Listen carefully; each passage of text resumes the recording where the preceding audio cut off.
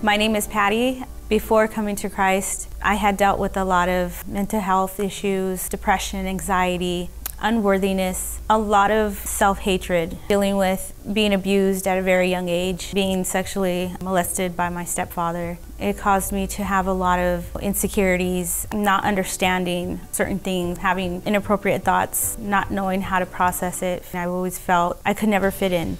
I just hid behind a smile, just wanted to have acceptance and love. I have overcome a lot of things in my life. Thanksgiving, I had almost committed suicide just because I believed the lies, the things that were going through my mind, and I also experienced a psychotic breakdown. I just wanted things to stop. Holding on to thought of my children, I had came to the way by going into the women's home. That has really taught me a lot of the foundation of my walk with Christ. I always had faith, but I didn't know what a relationship with the Lord was like. Being able to be a part of the women's home really has helped me out tremendously. I was able to transfer out to the women and children's home. Prophet Rob Sanchez had prophesied over me and my family, saying that in 2023, my children will be under one roof, saved and serving the Lord together. And here I am standing today testifying that, you know, me and my children are under one roof, saved and serving the Lord together. Everything that we've gone through, learning how to trust in the Lord, surrendering everything to Him, just knowing, you know, He's there